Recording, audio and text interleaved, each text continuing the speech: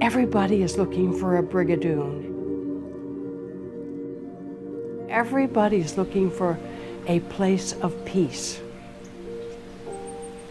We feel here that we don't really rescue animals as much as they rescue us.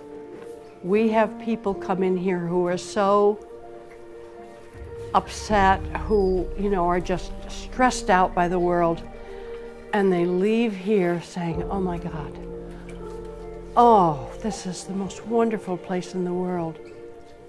And we have animals who we're just kind of protecting here, and someone will walk in, and the person will look at that animal, and the animal will look at that person, and the animal walks over and says, I've been waiting for you all my life.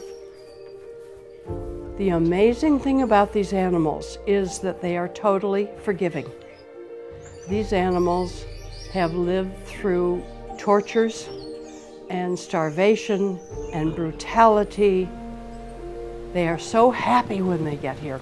If it's the hay, or if it's the grain, or it's just being petted, or just, for the first time in their lives being respected and loved, they are so grateful. The animal is always there, no matter how bad we are, how stupid we are, what happens. The animal's right there saying, it's okay, I'm here, I'm your buddy, I'm your friend, I'm part of your heart. If there are no animals in heaven, hey, I'll go somewhere else, forget it.